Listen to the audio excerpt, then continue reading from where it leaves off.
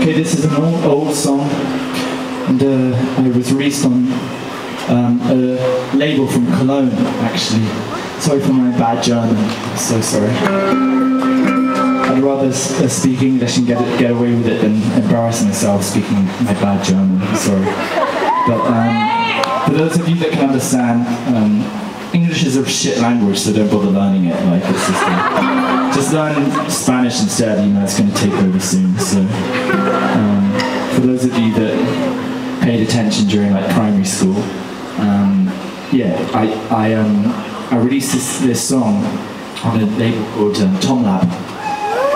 So I want to give a big round of applause for the fantastic label from Cologne, Tom Lab Records.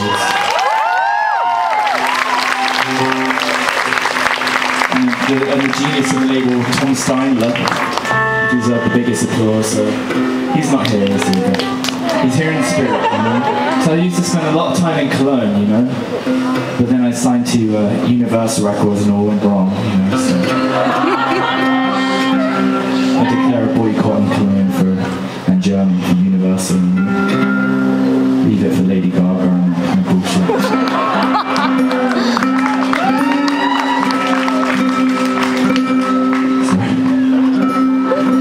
This is a song about being like, you know, every interview that I do, like one of the first questions they ask me is like, how does it feel being an outspoken artist, or like about how does it feel about speaking out against other things? And I never really even think about that. I just say what I think, and this is one of those songs I just wrote honestly about how I felt about society, and it's called The Libertine.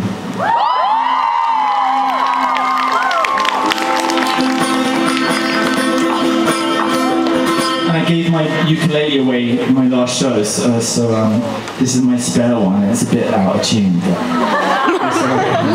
they didn't let me do an encore. They had a curfew, so I just gave my ukulele.